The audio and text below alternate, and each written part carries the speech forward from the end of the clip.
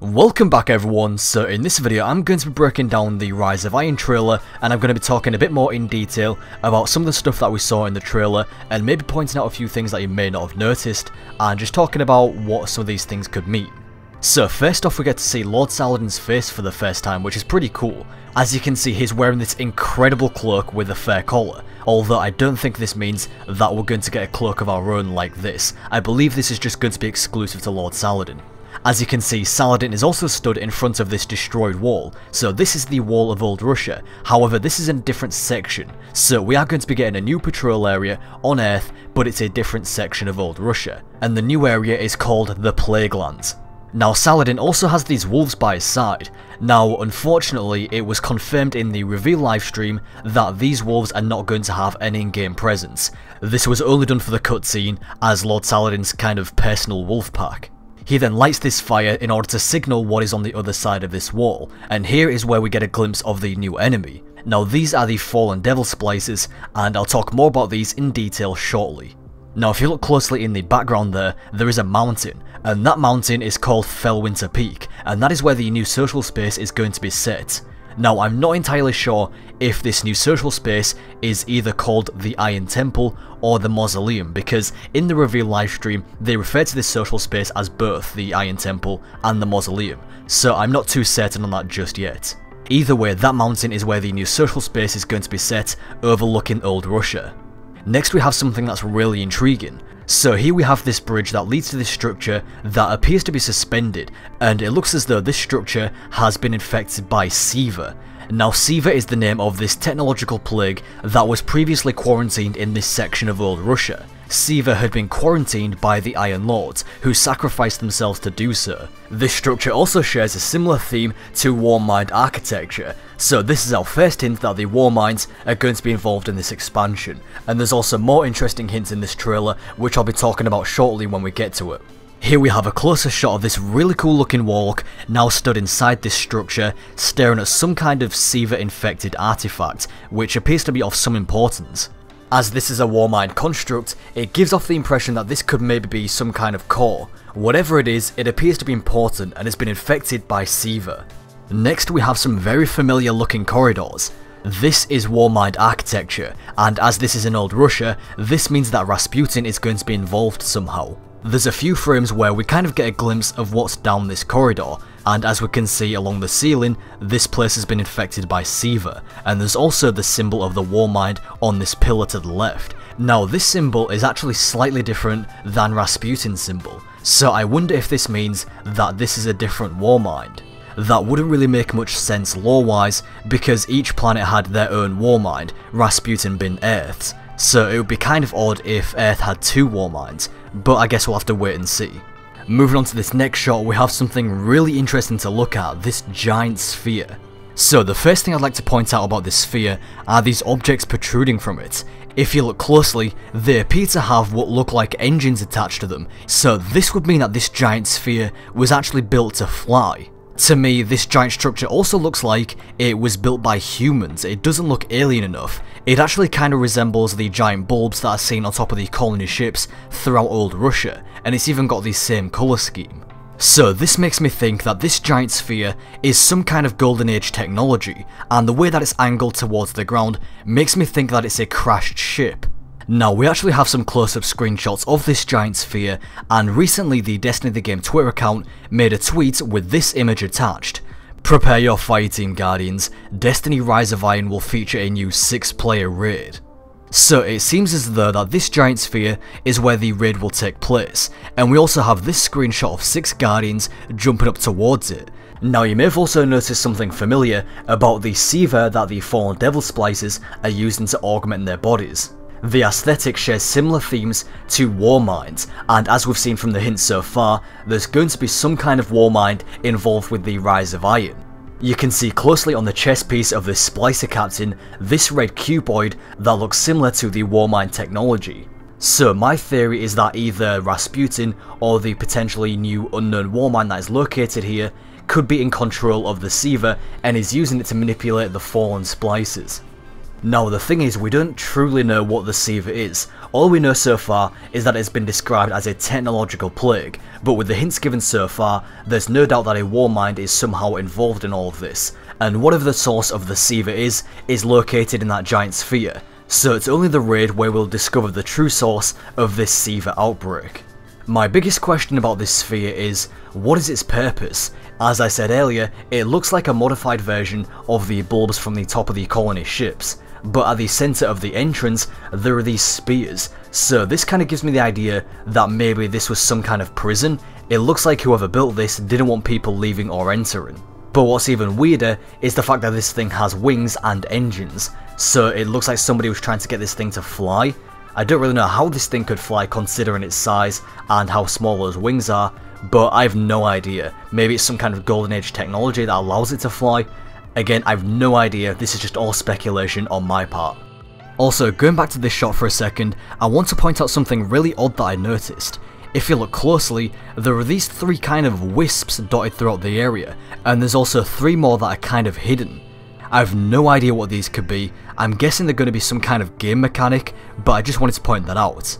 Moving on, in this next shot we have 3 guardians approaching the sphere and a boss spawns. Now the fact that the shot only shows 3 guardians makes me think that this is actually part of a strike and not the raid. Now we also saw this boss in the trailer for the Year 3 Yellowhorn, and this boss is called the Machinist. So I'm guessing this red kind of warp effect is his spawn animation, and here we get a close look at the boss.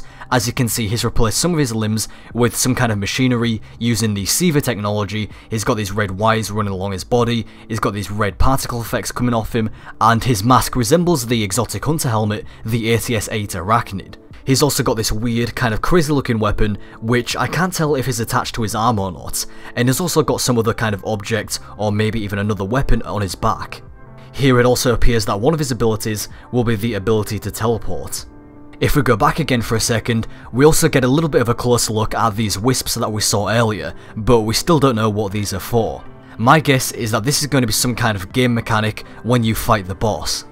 Next we get a look at the new enemy that we're going to be facing, called the Fallen Devil Splicers. According to Bungie.net, these splicers belong to every house, we just haven't seen them before, and these particular ones are loyal to the House of Devils, hence the name the Devil Splicers. The splicers are described as body hackers and bioengineers, and you can see that here. These splicers have caused the outbreak of this plague, the SIVA, and used it to augment their own bodies, which honestly looks really weird on Dregs. They've now got this kind of peg legs, which kind of looks like you could just sneeze on them and they would fall over.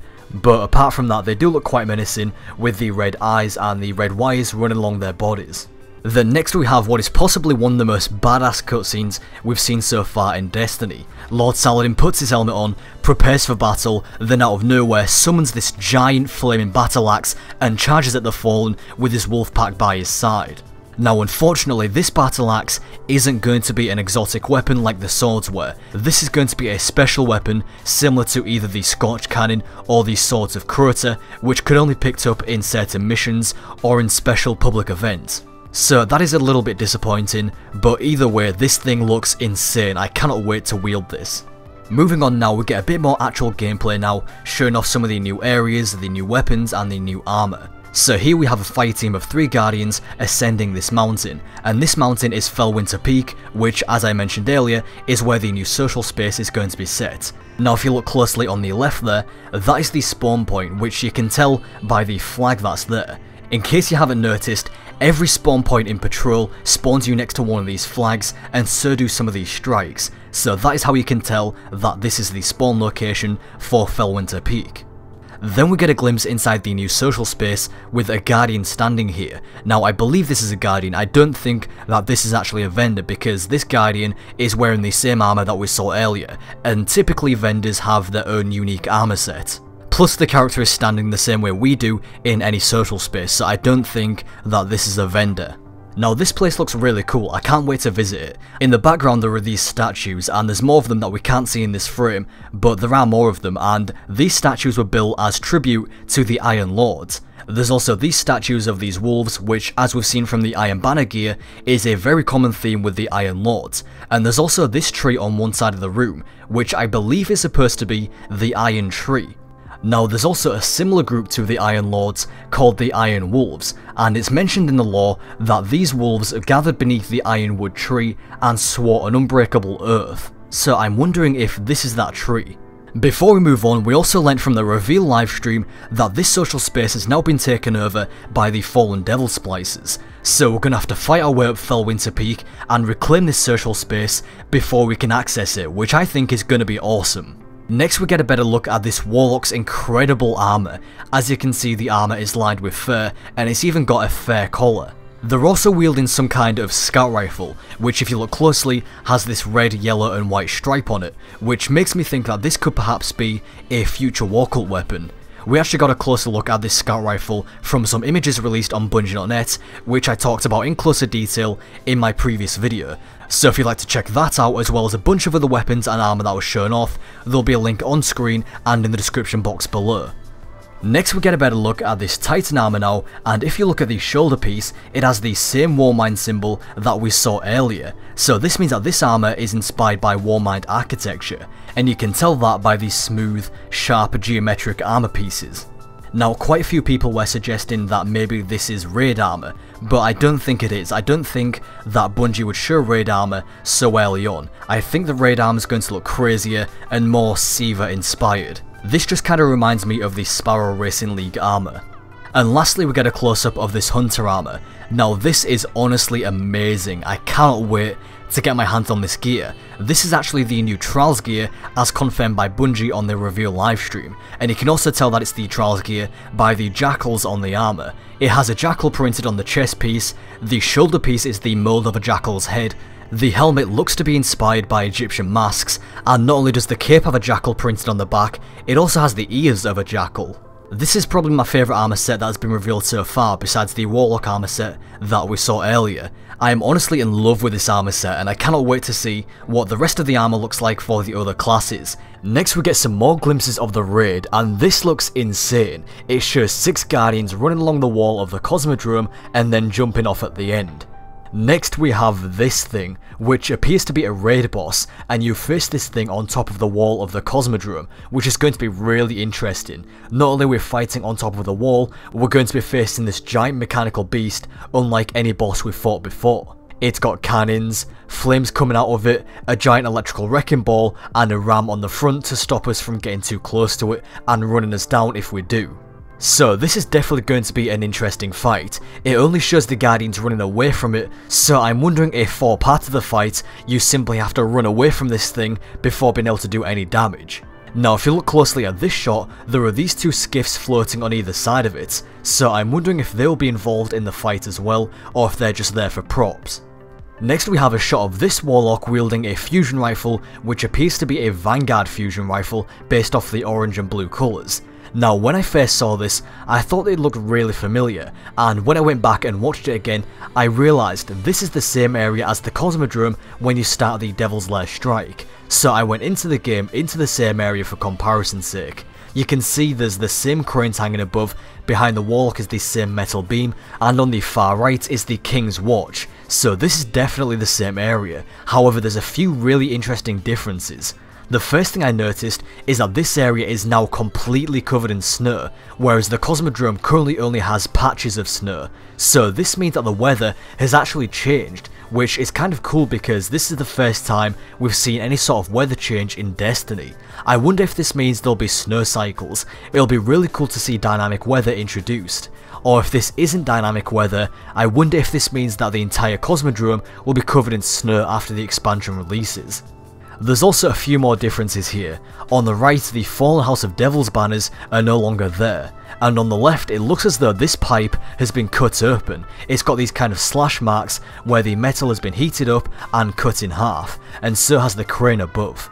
Another one of the more interesting details here is the direction this Warlock is moving. Now currently in game this just leads to a dead end, but if you look there's actually a huge hangar door there, so it seems that this door is going to open up and there's going to be a whole new section added to the Cosmodrome when this expansion releases. Now we don't know how big this area will be. I doubt it's going to be very big. I have a feeling this is just going to be used more as a plot device that will be used to lead us into the new story. Now we also got another interesting screenshot from slightly inside the building this time, and it shows this door has been slashed open as well, so it seems that we're going to have to chase whatever has done this, and this is how we'll kick off the new storyline. Moving on here, we see 3 guardians on their sparrows in the new patrol area, the Plaguelands. Now this place looks really cool, I can't wait to explore this place. There's this giant fallen outpost in the background with some fallen machinery on the left. This is also the first time we've actually seen any sort of actual fallen base. Usually the fallen are seen lurking inside the ruins of the Golden Age. Here we see that same boss from earlier, the Machinist, and this character is wielding a new Omolon scout rifle. Now what's interesting about this weapon is that it's been infused with SIVA technology. Now I'm wondering if this is going to fire differently, because if you look closely, this Omolon scout rifle doesn't have the liquid cartridge like every other Omolon weapon does. Instead it's been replaced by the SIVA. So now this weapon is being powered by SIVA, which is kind of interesting. It also has the symbol of the fallen devil splices printed on the side of the gun. Here we have a warlock wielding the Iron Yalahorn. Now I'm sure you've heard, but in case you haven't, the Yalahorn is going to be coming back to year 3, and there's also going to be a new variant called the Iron Yalahorn, which is what the Guardian is wielding right here.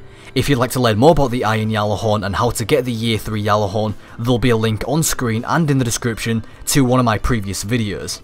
And lastly we see this warlock about to wipe out this group of fallen using the battle axe. Now if we go back a few frames here for a second, you can see a green flash of light between those 2 rocks on the right. Now this is a patrol beacon, so this means that this axe is going to be obtainable in patrol. So my guess is that this is going to be a new public event similar to the Swords of Crota or the Scorch Cannons that will allow us to get this battle axe. So there you go, that is everything that I could find in that trailer. I really hope that I pointed out some things that you may not have noticed, and I really do hope that you found this video interesting. This took a lot of time and a lot of effort to put this video together, and just a lot of things to talk about, so if you did enjoy this, please do give it a like, I really do appreciate that. The support on the videos recently has been awesome, I'm really glad to see that you guys are enjoying the content, and I have more stuff on the way soon about the Rise of Iron, and I hope you'll stick around to watch it. So thank you very much for watching, and I'll talk to you next time.